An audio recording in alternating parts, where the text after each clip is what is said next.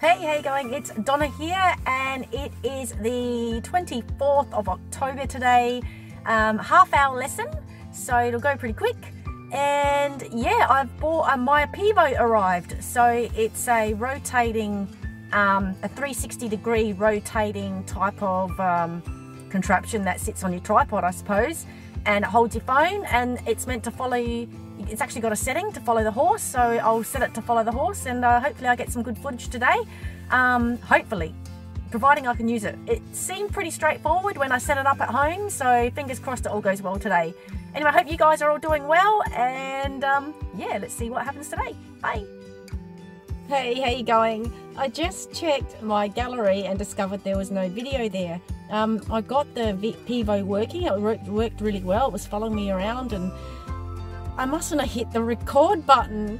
And it's a shame because I actually had a really good ride today. Got the legs a lot quicker. Like, we started off with no stirrups and just going around the circle in a lunge. Went both ways and things seemed to go pretty well. So I got my stirrups back after, 5-10 minutes, and things seemed to be sitting well. So we went, my instructor said it actually looked like I was riding today. So doing a little bit more of the using the inside and outside leg to get the horse to turn the right way, and just actually riding rather than focusing so much on the leg. So it's really good to see some progress. Sometimes it seems like riding once a week just doesn't get you there, but I guess if you give it enough time, it does get you there, which is awesome.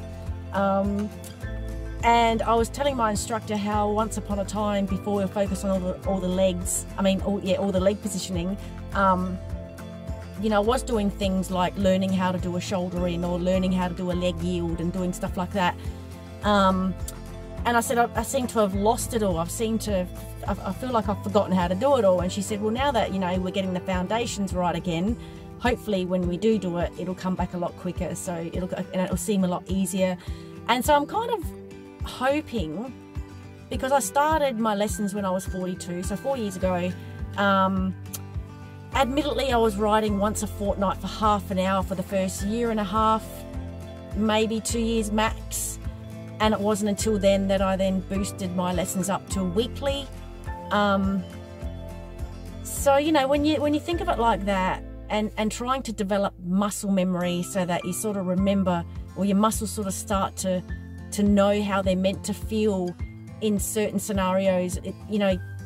I'm probably not explaining myself well enough, but just to, like today, for example, my legs seemed to go pretty well. They stayed in pretty much the position they needed to, and it's because I can sort of, I've developed a feel of how my legs need to feel while I'm sitting on the saddle and riding. And I think that's really important to be able to get that, and sometimes it's really hard to get that when you're only riding once a week or once a fortnight. But over time, do it enough times and focus on what it is you need to do for long enough, and eventually it gets there. So I don't know what was the motto of my story. Things take time, as someone told me, someone who commented on one of my videos, TTT, things take time. And it's with anything in life. You want to succeed at anything in life, you've got to remain persistent. Persistence is the big key, and not quitting. I think they're probably one of the two major things that prevent a lot of people from succeeding at anything, to be honest with you, is they don't persist for long enough and quit way too early. So that's not going to happen here. I'm going to keep on going. If you have any comments, any suggestions, anything at all, please feel free to type in something down below. I'd love to hear what you're thinking about my videos, if you're thinking anything at all. Yeah, anyway, hopefully next week I will actually get some video footage for you, fingers crossed. Until then, have a great one. Ciao for now.